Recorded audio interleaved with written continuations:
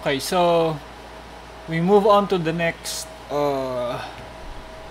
approach to handling deadlock, which is allowing the system to enter a deadlock state. The previous two approaches, deadlock prevention and deadlock avoidance, ensures that the deadlock will not happen. Meaning every request, talking about deadlock prevention, what it does is to prevent or violate the at least one of the conditions, at least one of the four conditions of the existence of for a deadlock to occur. Avoidance is somehow similar to prevention, but it focuses only on the prevention of the circular weight requirement for a deadlock, preventing the circular weight. And avoidance, of course, require that the processes will declare or will tell the system beforehand the maximum number of resources it will need in the process lifetime. So the next approach is allowing the deadlock to happen, meaning when a process requests for a resource, give that to the resource to the process immediately. Okay, so you give it to the process immediately, and then later on, as the system is progressing, or perhaps some timer, it will run an algorithm that will detect the existence of deadlocks and then recover from it. So that's the main difference. Right? So you have the in allowing the system to enter a deadlock state. Basically, for every request, you grant every request that a process will need, and then check later whether there's deadlock in the system. So deadlock detection will allow it allows the system to enter a deadlock state, and then it must have a detection algorithm and a recovery scheme.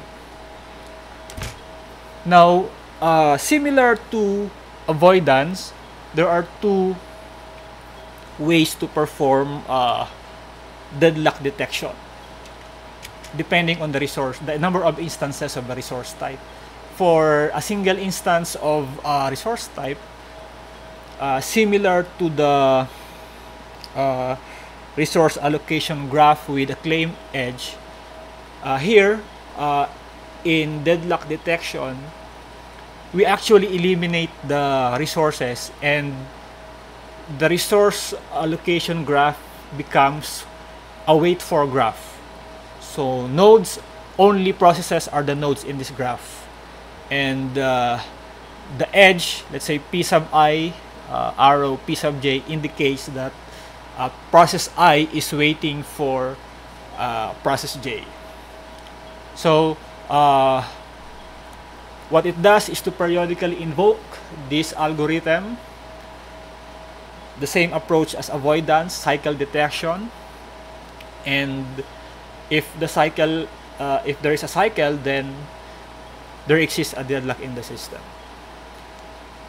And that algorithm to detect a cycle in a graph requires an order of n squared operations, where n is the number of vertices in the graph.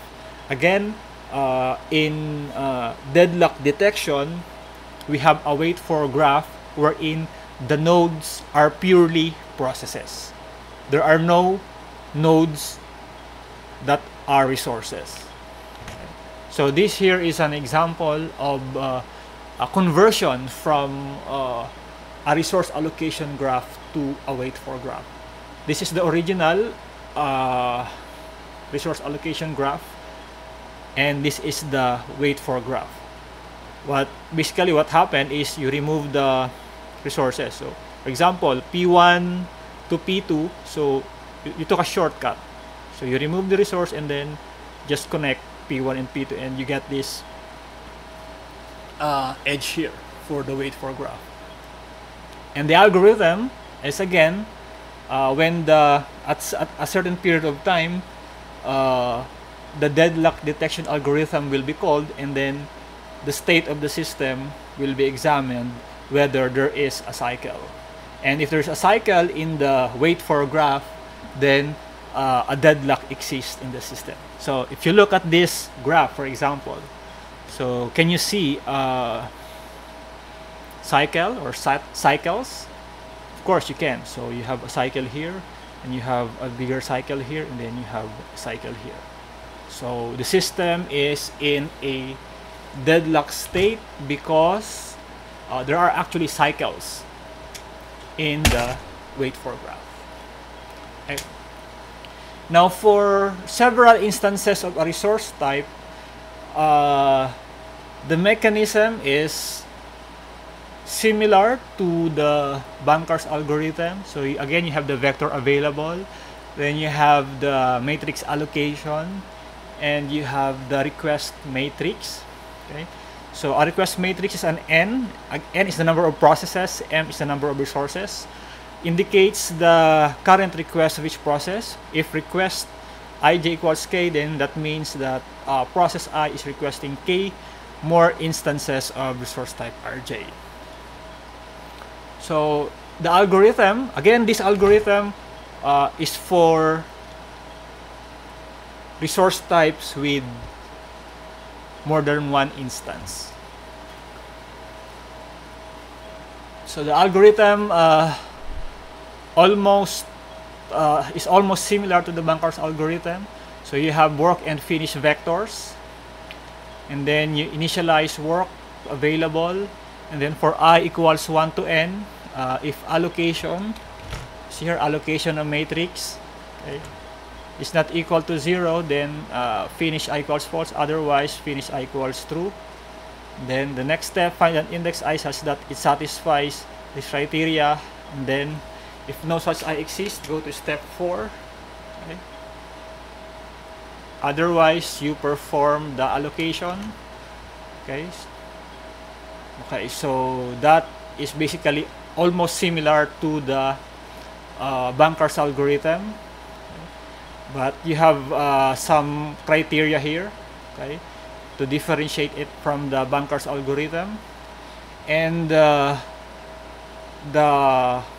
runtime of this algorithm is O of m times n squared, okay, to detect whether the system is in a deadlock state. So again, deadlock detection is quite an expensive operation. So it's quadratic here with the quadratic on the number of processes, and you have a constant for the number of resource type. So it's quite an expensive operation. Okay. So here you have an instance of a detection algorithm. So you have the state of the system. You have 5 processes, 3 resource types, and at time t, this is the snapshot or the state of the system at time t0. And then you'll get a sequence after running the algorithm. Will result of finish I equals true for all I. Okay. So then here comes a request. Okay. So will the system still remain in the, or will the system be in a deadlock state? Okay. So the state of the system can reclaim resources held by process P0, but insufficient resources to fulfill other processes or requests. Okay. So a deadlock will exist, okay, by running this algorithm here, okay, and this will be the processes that are in a deadlock state. So process P1, P2, P3, and P4 if you run the algorithm. Okay. So when should you run the detection algorithm? Okay. When and how often to invoke will depend on the likelihood of a deadlock happening. You cannot call it every time because it's an expensive operation. How many processes will need to be rolled back? Okay. So for example, here you have 1, 2, 3, 4. 4 processes are involved in a deadlock. Okay? So how are you going to roll back? How many of those processes? Are you just going to remove one, roll back one process, 2 processes, or all of these processes that are involved in the deadlock? So one for each disjoint cycle. If the detection algorithm is invoked arbitrarily, okay, there may be many cycles in the resource graph, and so we would not be able to tell which of the many deadlock processes caused the deadlock. So, for example, this graph. So you never know if you invoke the detection algorithm arbitrarily at some point in time. You will not be able to trace what caused the deadlock, which process caused the deadlock, because several events has happened or have happened already, so you cannot pinpoint the exact process that triggered or that caused the deadlock. Is it this process or this process? So you cannot tell.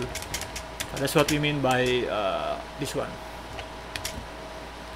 So once deadlock, the approach for allowing the deadlock to happen is composed of 2 steps. You have deadlock detection. So okay, we have a deadlock, so we have determined, we found a cycle for a resource, for a claim for a wait for graph. Okay, we found a cycle, or this algorithm resulted to a deadlock. Okay, shown here. So what do we do? How do we recover from a deadlock? Okay, so there are several approaches. The first one is to abort all the deadlock processes. So in this example, P1, P2, P3, and P4 are involved in a deadlock, so we can terminate them all, or we can abort one process at a time, increasing process ID number until the deadlock is eliminated.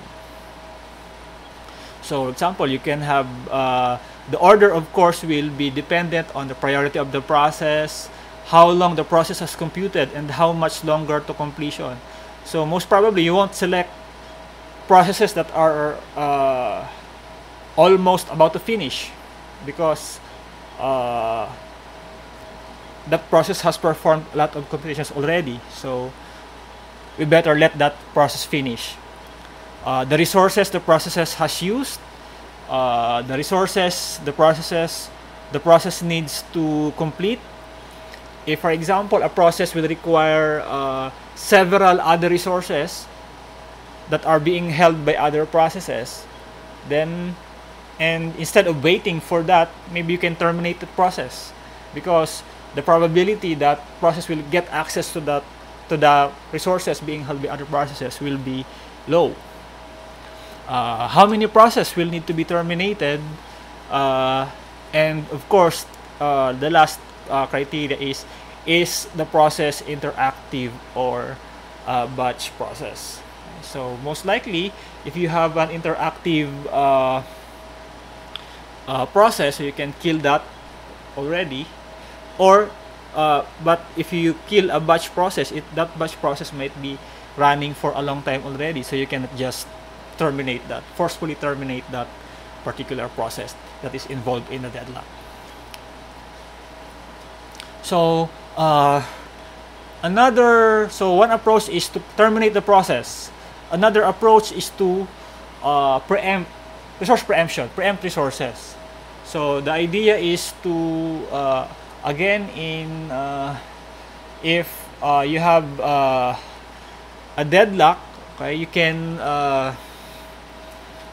basically remove the resources involved in the deadlock, okay? And you have to consider a lot of variables, like selecting a victim, okay? So of course you would like to minimize the cost. So for example, a process is using this resource, the disk resource, and it's almost complete. The process is almost done in its task, then you suddenly remove the disk from that particular process. So that might be a costly operation. Rollback, return to some safe state, restart process for that state. So basically, you roll back the state. You have a sequence of instruction of a particular process. So you can go back so that the resources will not have been requested. You can go back in the previous state of the process. And the starvation, same process may always be picked as a victim. So the problem with that is, okay, based on the criteria, some process might be starved, meaning they will always be selected. Okay, so that process will be removed from accessing that a particular resource. So that's about it on the chapter of deadlocks. Okay, so that's it.